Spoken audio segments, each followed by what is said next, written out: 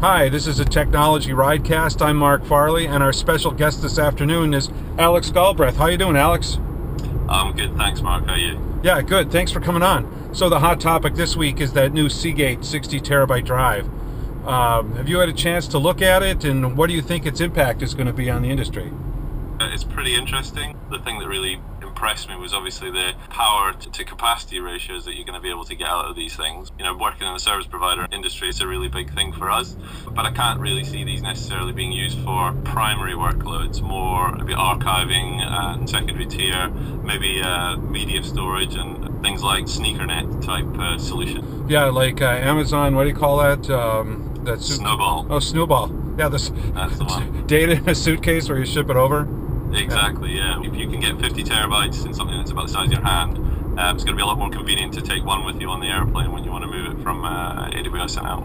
Yeah, very interesting. So how do you think this changes the data protection landscape? It's a similar challenge that we're facing with object storage these days, which is that the data volumes are just getting so massive. I mean, how can you possibly, for example, back up that data when you're talking about data quantities of this scale? You could imagine that the rate of change on them is going to be pretty high as well. So being able to look at backing up that data in a single night or even changes might be beyond the capability of a typical backup solution. I'm starting to think that maybe once you're reaching these kind of multi-petabyte scale solutions, it's going to come down to having to look at what do we do about ensuring the durability of the data in the first place. If you can increase durability of the data by using things like erasure coding, it's going to reduce the likelihood of you having to utilize your backup solutions. But on top of that, when it's 60 terabytes of data in one go, how quickly can you rebuild that data? Say you're using RAID.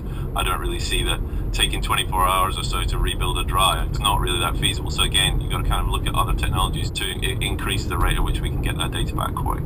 It's almost like we need to entirely rethink the way that we protect data from the ground up. Well, considering that, what kind of customers are likely to use this device then? Well, I could see things like media companies. So, I mean, one example would be Netflix.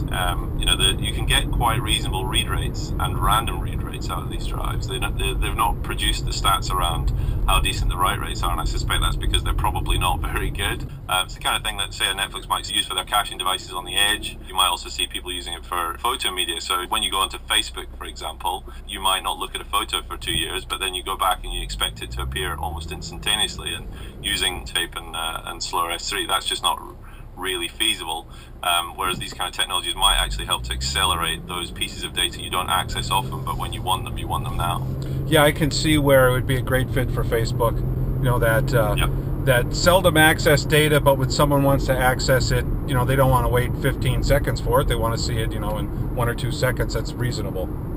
Exactly. So, Alex, this is great having you on. Thanks for your insights on this drive. My pleasure. Thanks very much, Mark.